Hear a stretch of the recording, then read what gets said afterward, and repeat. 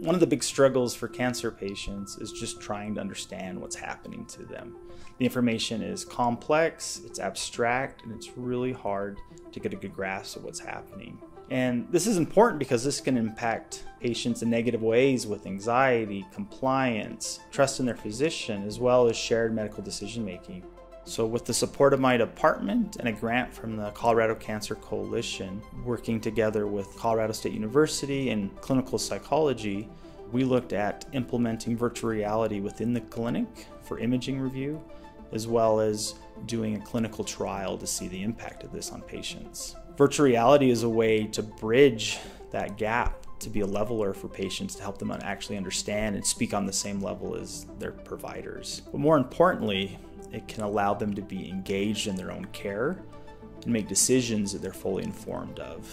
But what's really impressive about virtual reality is we can take those individual image slices and put them together and present a 3D representation of their own imaging, allow patients the chance to look inside themselves, or their caregivers to look inside themselves, and to see what's actually happening, to visualize their tumor, and to see why they're having certain symptoms, and understand why certain treatments are recommended.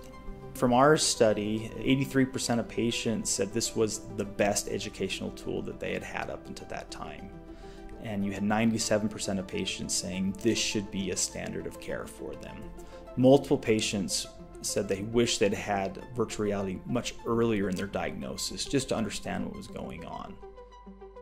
So I was diagnosed with a squamous cell carcinoma at the base of my tongue. It was still difficult to understand where it's at, because it's my body, right? And I don't know what's going on inside of it, and it's hard to look at a simple picture. When I came here, I got to see my body in front of me in 3D. I didn't have to look at some images that are sliced to my body. We could go in there and zoom in and cut through it. It became clear where in the body the tumor is at and where are the problem regions that they have to attack. And I could actually see where the x-rays would be going.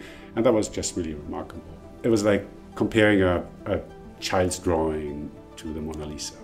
It did make it more real for me, because I was able to look at myself in a third-person perspective. Everyone should have an opportunity to do this. It's really helpful. Another insight I've actually gained from this project is physicians think patients understand more than they actually do. Up to 80% of the information presented to them is nearly forgotten immediately. Additionally, up to 50% of the information that is retained is wrong. From our clinical study, 83% of patients ranked virtual reality as the top educational tool over all other methods. Patients reported an increased understanding of their own tumors and disease from 5.6 up to 9.2 out of 10 from just a 5 to 7 minute session. So these are some blind spots, and here we have something that can be a next generation teaching tool to really help patients be engaged, understand what's going on, and be a part of their own care.